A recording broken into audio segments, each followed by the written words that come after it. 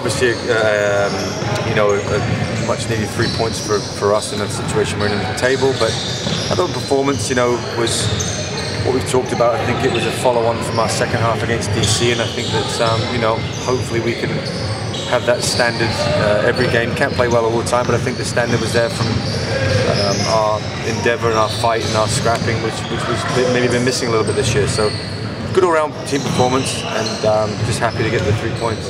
How much is confidence important right now?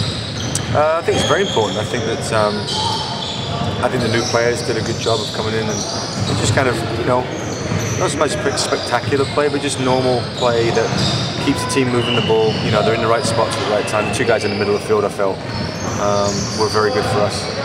I think it makes a difference, and then you have confidence to play to them and run off them because you know they're not going to lose the ball. And I think that was the difference to us.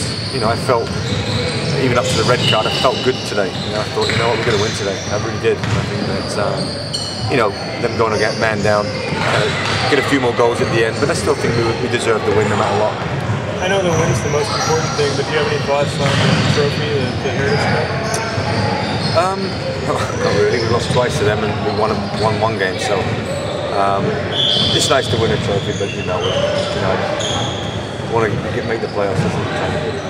Talk about Cornell a little bit. It seems like he really has the ability to kind of create his own shot for himself. Yeah. When he gets the ball in and around the box.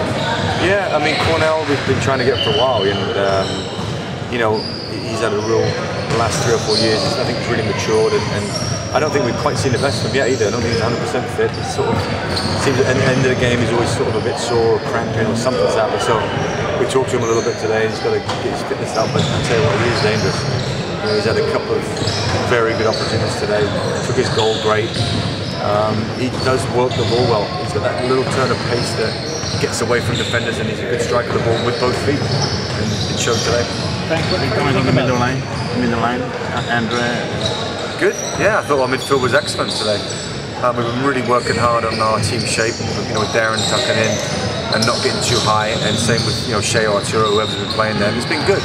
But I thought today it was exceptional. You know, in a game that it took a lot of running out there. It was hot, but we didn't, you know, take our foot off the gas. I think there was a little lull just after half time where we kind of, you know, but I guess that's expected. I thought the first half with us was good.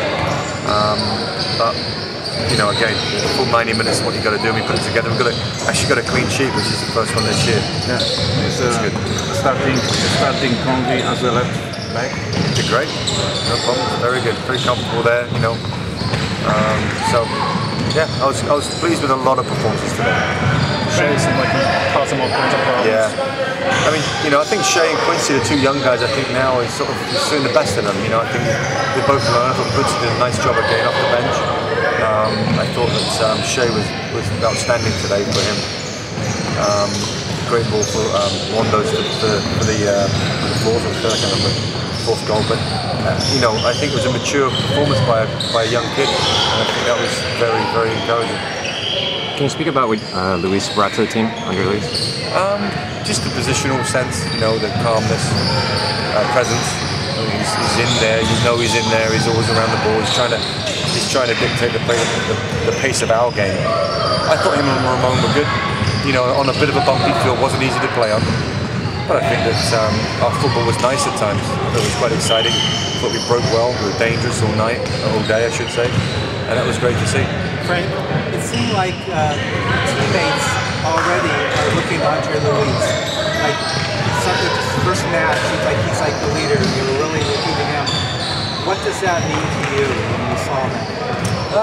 Well, I think maybe we've been lacking that real presence, not so much in the middle of the field, but any position. I think that you know, he's got the quality to be very good in this league. You know, although he's not the youngest guy in the world, but he's very fit and he glides around the field with no issues. So it's good to have him on board with us. I think that you know, our team will gravitate to good players. He is a good player. He's shown from day one when he comes to practice. We've seen enough on DVD to bring him in and all those things, to bring him in, and it's just like, you know, let's get him signed. And he's been great. How long is his loan for? Just to the end of the year? Yeah, that's John. I think it's for next year as well. Yeah, so 18 months, which is good.